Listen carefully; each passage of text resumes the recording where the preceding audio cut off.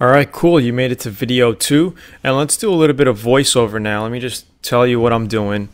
Again, we're using our Turtle Wax compound, and because we're not using the high-speed buffer, the professional style that we'd like to use, it's taking a long time. Like I said, this whole process took at least 20 to 25 minutes doing what I'm doing right here. Okay, so it's just monotonous over and over and over and over, buffing out the same section with compound. So what we do is put some compound on it, go over it over and over and over until the scratch buffs out. Okay, like I said, we didn't have any sandpaper. It would have made it easier if we had a little bit of 1500 grit, 2000 grit to sand that scratch out a little bit and then buff it, but we didn't have any. Okay, so it's just over and over. Watch, make sure you watch your edges. You don't want to hit paint or just burn it, because you could quickly burn paint. Because this is a flat panel, it's going to be hard to actually burn paint unless you just put the whole drill on an angle and you just gouge into the paint, but we're not doing that.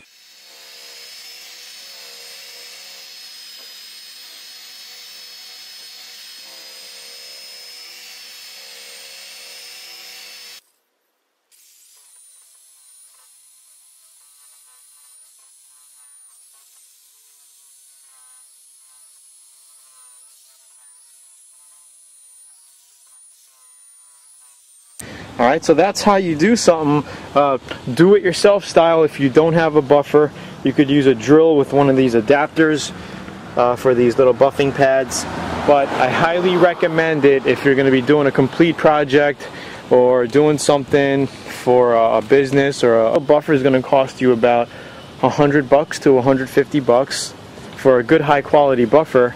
And pick up a foam pad, a wool pad, and some good compound, alright? And you'll be repairing scratches like nothing, and you'll be in business. It'll be a lot easier than this process with the right tools.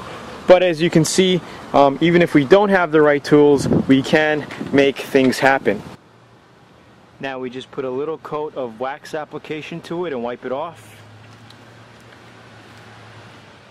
I'm showing you the wax process here, but before this, if you have the tools and the material, you'd want to go over it with your foam pad with your glaze compound.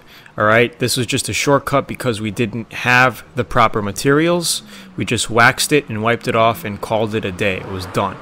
Alright, but if you check out the color sanding and buffing videos and the video course, the main video course and the main ebook, we actually show you that the best way to get the highest gloss is to foam pad it and then wax it by hand.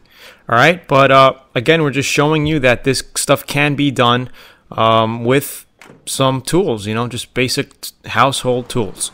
Thanks for watching. I hope you enjoyed this little series, and I'll see you in the next videos. Have a great day. Bye.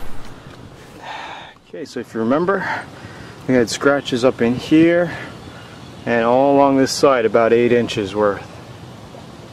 Now you see no scratches.